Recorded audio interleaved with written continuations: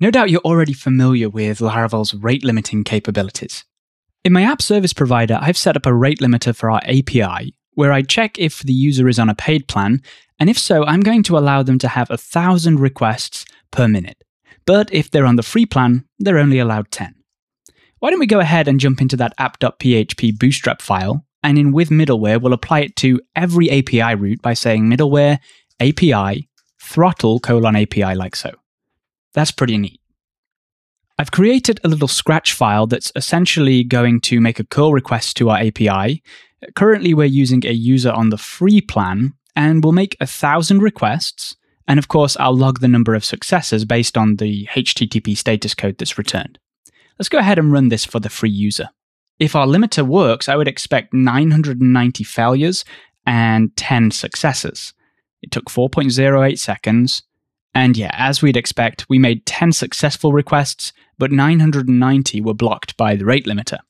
However, if we switch over to the user on the paid plan and rerun this script, I would expect that we had 0 failures. Here we go. Yep, 429 responses, 0, because of that higher rate limit. However, note that the user was still able to make 1,000 requests in the space of 4.62 seconds.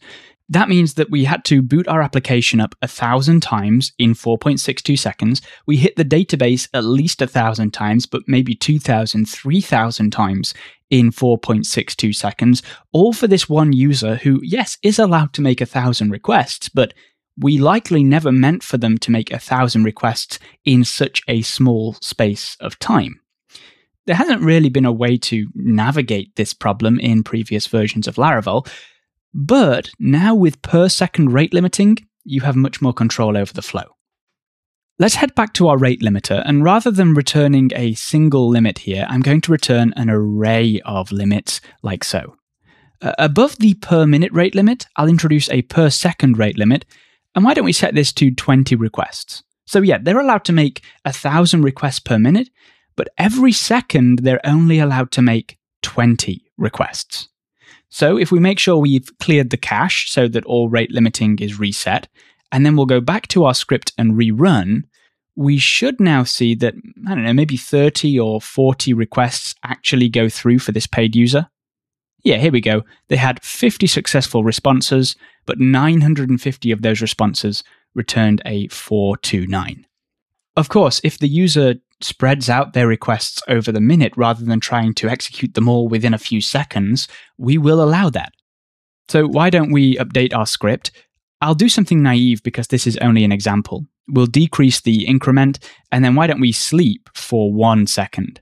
Let's rerun the script, and of course I'll skip forward because this will now take longer than 4 seconds. Here we are. So not the most efficient fallback method, it took us 105 seconds, but note that we were able to make 1,000 successful requests again because we spread out over the minute instead of trying to cram them all within that per second rate limiter. So keep Laravel 11's new per second rate limits in mind whenever you're trying to manage the flow of requests into your application. I will say that you shouldn't try to use this to prevent DDoS attacks, because whilst it will help a little, your application is still being hit, it's being booted up, it will take time and it will slow down your server. Instead, you should be looking at a service like Cloudflare or similar that will actually stand in the way of your users and your application. But if you're just trying to manage bottlenecks here and there from legitimate users with legitimate use cases, then per second rate limiting is going to help a great deal with that.